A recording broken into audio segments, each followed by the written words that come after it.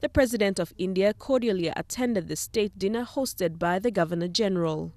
It was attended by invited guests from the visiting delegation, the government and business community, diplomatic corps, and a select few from the Indian community in Port Moresby.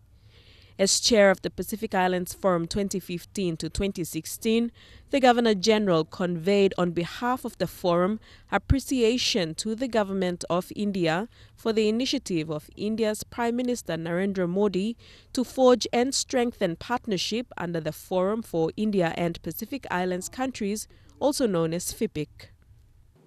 On behalf of the Government of Papua New Guinea, I am pleased to announce that Papua New Guinea will also be allowing visa on travel for Indian tourists.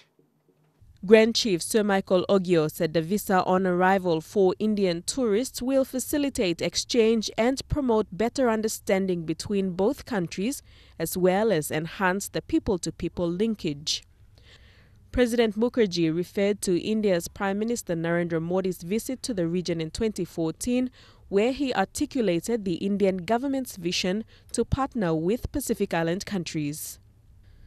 We consider our cooperation with the islands of the Pacific to be a key component of our Act East policy.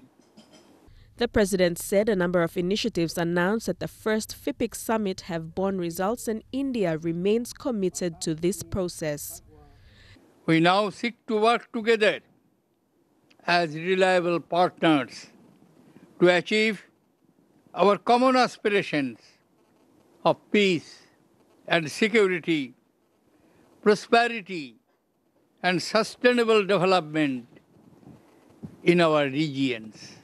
The president then proposed a toast to the health and well-being of the Governor-General and his wife, Lady Esme, to the enduring friendship between India and Papua New Guinea, and to peace and prosperity for the people of Papua New Guinea. Deli Waigeno, National, MTV News.